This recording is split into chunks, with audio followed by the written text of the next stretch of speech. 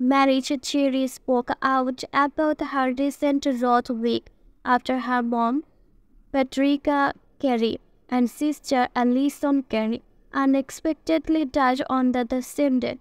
The fantasy singer took to Instagram Sunday to check in it with her fans as she shares a clip of herself recheering her 2005 hit "It's Like That" back at our work, and she captions that the video.